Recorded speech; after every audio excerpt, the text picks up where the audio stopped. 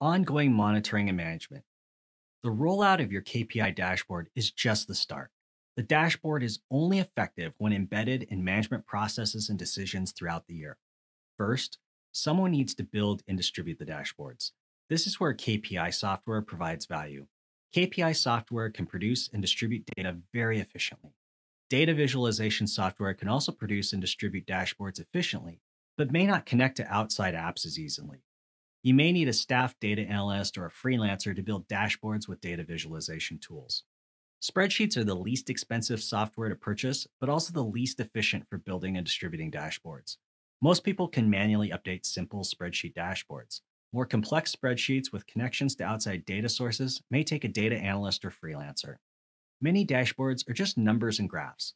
This works if the dashboard user can interpret the numbers to understand their significance. It also means everyone would agree on the implication of the numbers.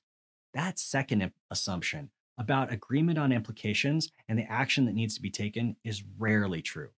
Once company leaders decide on implications and actions, those actions need to be communicated to the people in the company who will implement the action. A commentary section on dashboards can summarize these steps of interpretation, implication, and action. Commentary helps other employees, owners, and boards understand the implications of ongoing metric levels. If action is needed, the person accountable for the metric works with others to assess the implications and actions needed.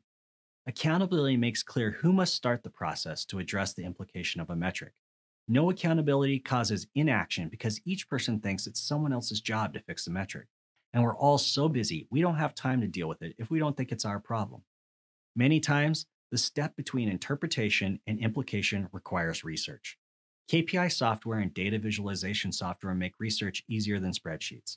Data visualization software is especially good at allowing you to drill into detailed numbers and look at data from different dimensions or perspectives. On the other hand, spreadsheets are likely okay for small companies because researching data is less difficult in smaller or simpler companies.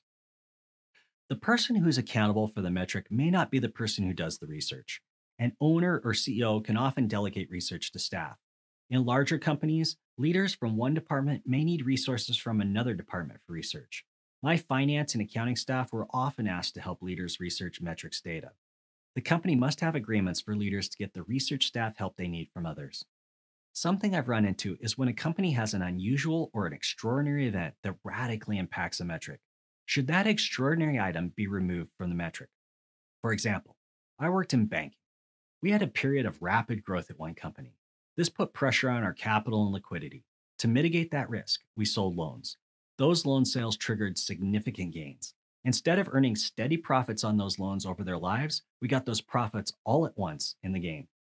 Were the gains extraordinary gains that should be excluded from the net income metric?